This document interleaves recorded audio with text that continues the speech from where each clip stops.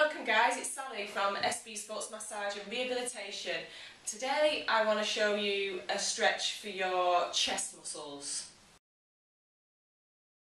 So this pec stretch, as we're calling it, is brilliant for those people that have tightness across here. So we meet a lot of clients who sit at a desk for a living, they're very round shouldered.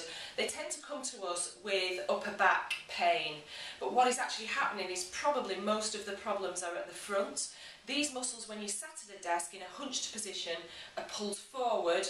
Your muscles at the back are trying to overwork to pull you back. So if you can just keep it loosened off at the front, it takes the pressure off the muscles at the back. So the pec stretch, if you stand, you can either stand in an open doorway with both of your arms against a door frame and lean through the door to get the stretch across your chest. But the way that we're going to demonstrate it today is against a wall. So start with your elbow at 90 degrees. You want your hips square on, and basically as you lean forwards, keeping your hips square, you can feel a stretch in here. So you can vary this. You can put your arm a little bit higher and lean through.